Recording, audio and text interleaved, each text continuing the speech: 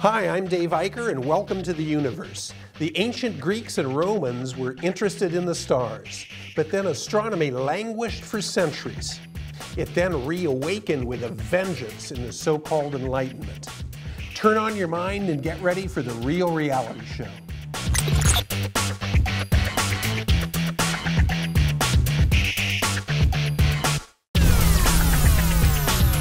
Polish astronomer Nicholas Copernicus reawakened science by proposing the sun-centered universe. His heliocentric theory, published in 1543, blew the lid off the old idea that Earth lay in the center of everything. Danish astronomer Tycho Brahe recognized that the moon orbits Earth, observed his famous supernova in 1572, and showed that comets were not in Earth's atmosphere. Italian friar and mathematician Giordano Bruno created cosmological hypotheses of various types. He believed stars could be distant suns with planets orbiting them.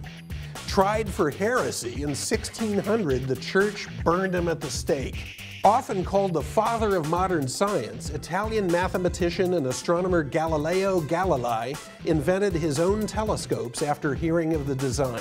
He made the first telescopic observations of the sky, revolutionizing science.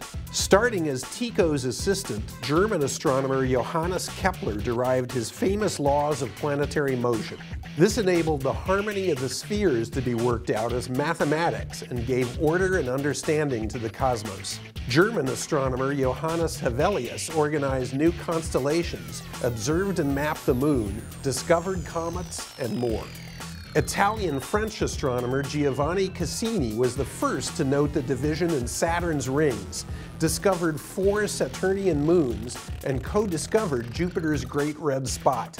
Dutch mathematician and astronomer Christian Huygens telescopically studied Saturn, discovered its moon Titan, discovered features on Mars, and imagined life on other planets.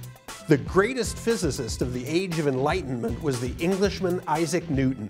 Newton laid down the laws of gravitation and gave us the reasoning on how the physical world works. His work Principia Mathematica is often cited as the most important book ever written.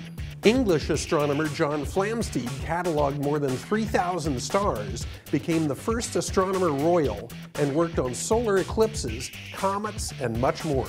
Without these 10 greats, our knowledge of the universe would not be the same. From the early 16th century through the early 18th century, they painted an incredible picture of our place in the cosmos. I'll see you next time on The Real Reality Show.